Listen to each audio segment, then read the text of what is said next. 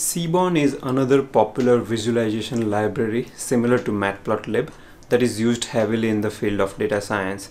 With this video, we are starting a complete Seaborn tutorial series, and I want to say thanks to Vedanth, who is not only an accomplished and smart programmer, he is also managing our Discord server for Code Basics community. He has helped me in producing this series. I have reviewed the content and we both have put this thing together, which you all will find it useful. Let's get started.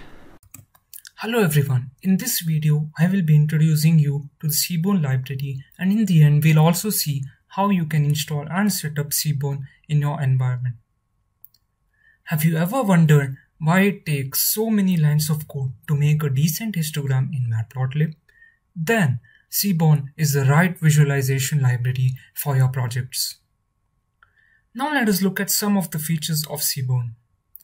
Seaborn allows the creation of attractive statistical plots with ease. This makes our plot look nice and beautiful. Here's an example of one plot made in Seaborn. Seaborn also has a wide range of palettes and inbuilt themes like the winter palette here and the spring palette, which can be imported very easily in our projects. It also makes the creation of custom palettes in our projects very easy. The most important feature of Seaborn, which makes it favorable in front of Matplotlib, is that plotting of regression models in Seaborn is automatic and very easy. You can plot regression models easily using the recplot function in Seaborn. If Matplotlib tries to make easy things easy and hard things possible, then Seaborn tries to make a well-defined set of hard things easy too. Now let us look at some shortcomings of Matplotlib. Matplotlib has a limited number of themes and palettes, and the default settings for these themes and palettes is not ideal. For example, many of the plots don't have grid lines. In short, Seaborn makes it very easy to get to know your data fast and very efficiently. Now let us move on to the installation and setup of the Seaborn library. To install the Seaborn library in your system, you would need the following dependencies pre-installed. The dependencies are NumPy, SciPy, Pandas, and Matplotlib.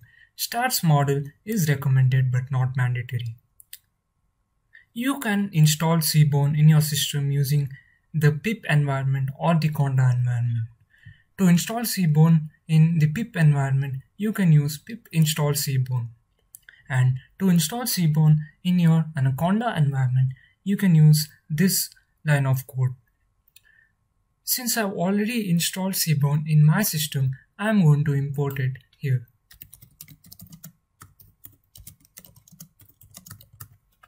I have given SNS as the alias name, but you can give whatever you want.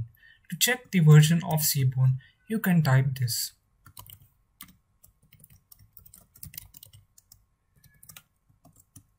The version of Seaborn in my system is 0.10.1. This is all for this video.